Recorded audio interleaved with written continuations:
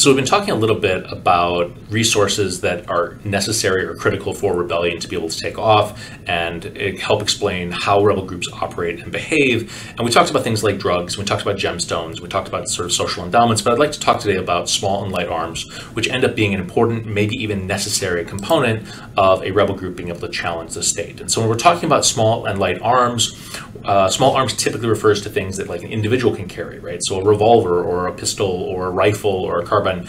Those kind of weapons are small arms. Light arms are things that typically 1 to 2 people can carry. A machine gun, mortar, maybe even a shoulder-fired surface-to-air missile like a Stinger would sort of fit within that sort of category.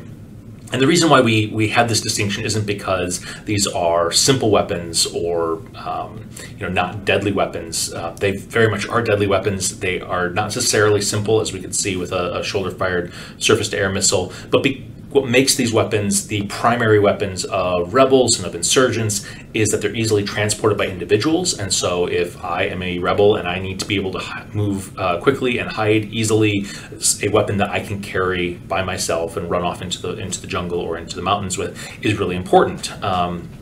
The ability to move these things across borders and across rough terrain where the state maybe can't control that flow of weapons is really important. States are going to notice if you're shipping in fighter jets. They're less likely to notice if a handful of AK-47s are smuggled in the back of a truck along with some produce. And these things are fairly cheap. They're easily purchased, as we'll talk about. They're widely in distribution in much of the developing world, and therefore rebels can get their hands on them and use them in combat. And these weapons are very different than the kind of weapons that states field, which tend to be much heavier. And even when states do field small and light weapons, in the case of like an infantry soldier, that soldier is augmented in a whole host of other ways in terms of technology, right? So there's the actual kit that the infantry soldier is carrying, whether it's the backpack or the food or the binoculars or the computer or the drones that help to augment reconnaissance support, and then ammunition and grenades and all of that kit, helmets and body armor that come with an infantry soldier that go above and beyond are oftentimes part of the standard issue for soldiers fighting on behalf of states.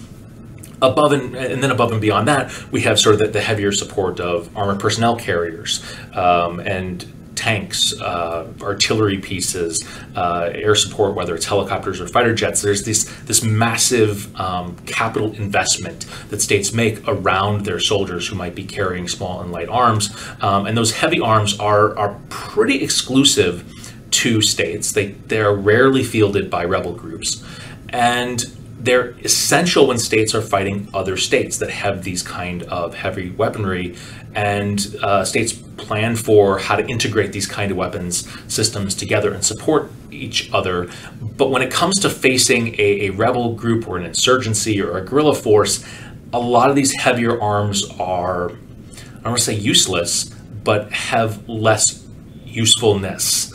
And so a tank is a very effective piece of military hardware, but doesn't do much good against an insurgency where the guerrilla fighter is dressed in civilian clothes, lives among the civilian population, and doesn't attack that tank, right? And so there's no way to easily differentiate who is a combatant from the civilian population. And unless you're willing to engage in barbarism and actively, harm the civilian population, things like artillery and tanks and close air support don't do a lot of good in terms of combating an insurgency that will attack at the time and place of its choosing. And it honestly doesn't even provide an advantage in terms of mobility, right? Having a mechanized military, the ability to ferry soldiers in and out with helicopters, because insurgents are oftentimes able to augment their own mobility with just light trucks that can move forces very quickly at far less cost, and also can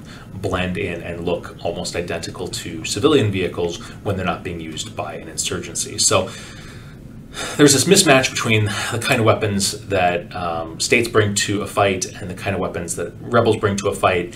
And certainly if you're taking the perspective of the state, the international system is flooded with small and light arms. C.J. Chivers has a great discussion about this in a Fresh Air interview where he talks about his book, The Gun, where he talks about sort of the economics of the production of the AK-47 and how they weren't driven by, any sort of rational market force. It was driven by, here are command economies from the Soviet Union and Eastern Europe and other Soviet alliance states that are mass producing and stockpiling these AK-47s above and beyond anything that would ever be used in a combat situation to kind of keep these factories operating for political purposes. And as a result, you have millions. I think he says there's like one AK-47 for every 70 people on the planet. So tens of millions, hundreds of millions, maybe not hundreds of millions, of AK-47s that have been produced. And as a result, as they have sort of leaked into broader global circulation, the price has plummeted, where at points in time, you could get an AK-47 in a conflict zone for $15. That's incredibly cheap, and it greatly lowers the barrier for a rebel seeking to challenge the state. This is part of a much larger trend in the sale of small arms, which is roughly $10 billion, every year. But a good additional chunk, about a third, on top of that, about $3 billion, is just the black market trade in these kind of weapons. And they move much more easily than the kind of weapons that states tend to rely upon.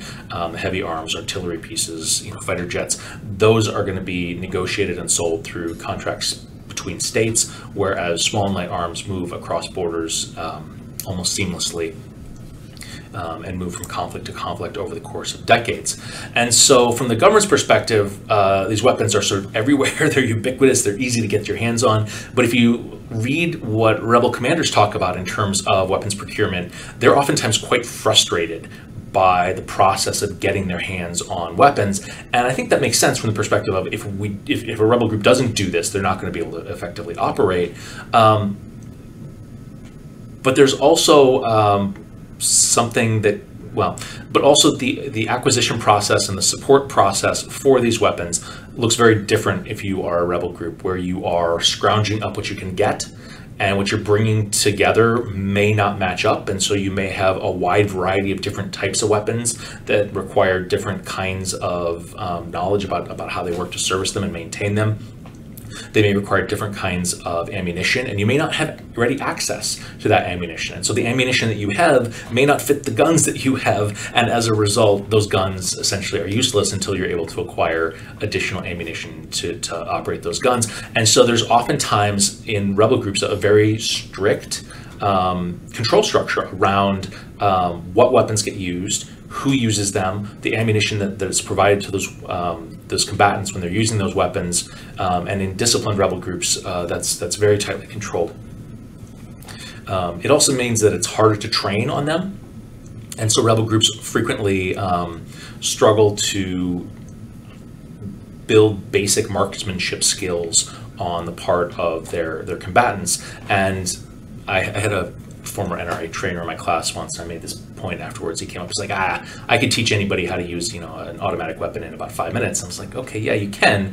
But CJ Chivers, who's been in a variety of combat settings, has observed that rebels consistently shoot over the top of him. He's been in dozens of ambushes, and that first shot from an AK-47 sort of pushes back and pushes the barrel up, and the bullets fly wide of their mark, because in order to use weapons effectively in a combat setting requires training, it requires discipline, it requires an understanding how those weapons work, and you don't get that by just having sort of I can figure out where to put the bullets and where to pull the trigger. It requires actual practice, and that's hard for rebel groups to do because they don't have the kind of ammunition supplies that's necessary to make that actually feasible.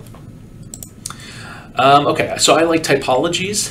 If you watched any of these videos, you know that I like typologies, and so this is one that was developed by a guy named Andrew Marsh, thinking about different patterns of weapons acquisition and the different kinds of insurgencies or rebel groups that emerge because of that. And so he thinks about that in terms of sort of what that acquisition process looks like and the kind of groups that you get, and then tries to sort of step back and understand, well, why do we see these different acquisition processes? And so he contrasts sort of 3 case studies. And so he contrasts a case study involving Maoist guerrillas in Nepal.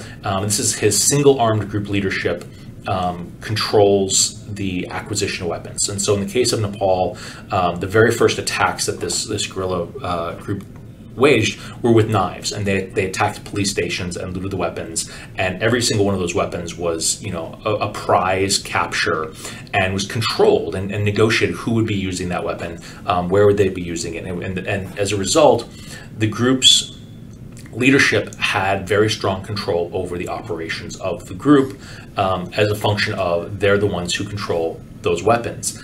In other situations, and here Marsh talks about Afghanistan, you have weapons that are sort of flowing to warlords or regional commanders who then sort of equip their own fighters. And so what you get there is multiple different centers of power, this warlordism pattern.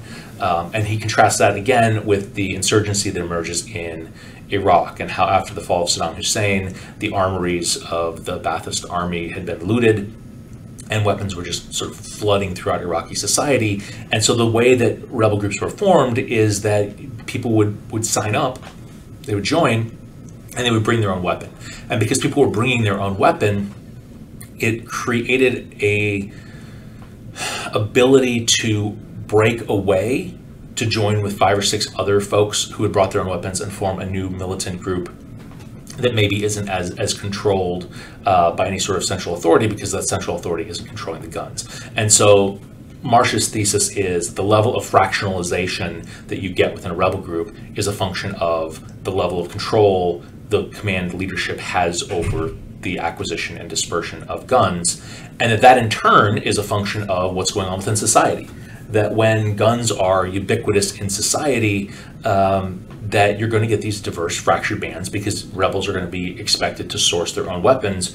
Whereas if you have access for the group, or to the leadership, whether that's a warlord or whether that's a centralized group to weapons, but the rest of society doesn't have access, then you're going to have a leadership cadre that's going to have actual control over their organization, and it'll be a more disciplined and unified situation. Of course, if that disciplined leadership cadre can't get their hands on weapons, well, you're not going to have a insurgency take place until that happens, until they come up with a plan for acquisition. So Marsh has sort of this thesis, and I'd encourage folks just to read his article. It's a really interesting article, and he does great work with these case studies of Nepal, Afghanistan, and Iraq, in sort of contrasting how that acquisition process plays out in terms of the group organization. But I'll finish up this conversation by noting that states have tried to respond to the flood of small and light arms, at least from their perspective, in a variety of different ways. About a decade and a half now, the UN helped negotiate a treaty on the illicit trade of small arms and light weapons and all its aspects that would allow for states to limit the transfer of small and light arms across borders, to try to crack down on that illicit trade. The U.S. really undercut that agreement pretty significantly, pushing back against basically anything that would prevent the private sale or the commercial sale of small and light arms. The Bush administration was particularly vocal in this, that I'm not sure that this is constitutionally correct, but they argued that the Second Amendment of the U.S. Constitution meant that the U.S. could not restrict the sale of weapons to individuals around the world. Again, I'm not sure that actually holds up when you look at practice of artillery and tanks, but certainly that was the argument that was made, is that the United States is not going to restrict its gun manufacturers from selling weapons where they wish. There have been other conventions and other treaties and other frameworks that had tried to control different weapons. So when the Soviet Union collapsed, there was a great deal of concern about the conventional stockpiles of small and light arms that the Soviet Union and other states had acquired over the years. And so the OSCE, Organization for Security and Cooperation in Europe, put together a plan and a framework for trying to manage and secure those stockpiles. Likewise, there have been regional treaties. ECOWAS, the Economic Community of West African States, set up a regional band to try to prevent small and light arms from flooding across borders and moving from conflict to conflict in West Africa, which was certainly a problem in the 1990s and early 2000s. So there's been a variety of efforts by states to try to control the movement of these weapons, and these efforts have been of varying success over the years.